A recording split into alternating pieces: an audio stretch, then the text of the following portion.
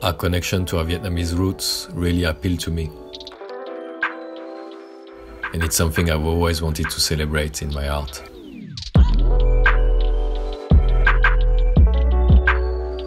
I think a lot of people out there are intrigued on the process behind it. Because obviously your work's pretty iconic. Kind of people, they see the start of it, and before you know it, it's up. What would the process be? What we'll start with is first take some pictures of you in my studio, trying to find the right composition. So why people are calling you Enigma? People know what I do and what I bring to the city, but on a personal level, not really people know much about me. That could bring us some interesting option in terms of the visual for your portraits. So maybe if you put your hand on your face.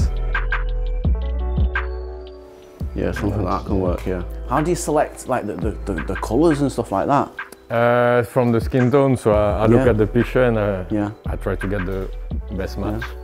With spray cans, one can is one color, so you really need to pick the right one to make sure you kind of are faithful with the right skin tones and other textures. Both my parents are Vietnamese, so my dad was born in Hanoi and my mum in Ho Chi Minh, but they met in France, so I was born in France and grew up in Paris suburbs. And how often do you go back to Vietnam? I've only been twice, back twice, so first time it was 2004. And you? I decided that I wanted to see where my parents were from. Haiphong's like famous for its street food as well, so my dad's a chef, so it's nice to obviously go back there and kind of see where he kind of like learned his trade from. So when you first came to Manchester in '97, was there already a lot of Vietnamese restaurants? Maybe not as many as now, yeah. But it took me a while to find out about the Vietnamese community. So okay.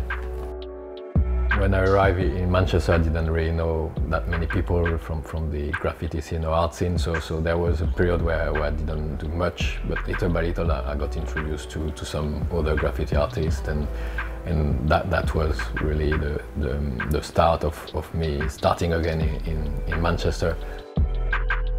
What interested you in being involved in this project? I think when I was first asked to be part of the project, what stood out is, like I say, the numerous artists, creators involved, not just well-known artists, but a lot of up-and-coming artists as well. I mean, for me, one of the directions I want to take is paint more local people who kind of contribute to the city. So you are kind of an ideal subject because of your involvement in the creative industry.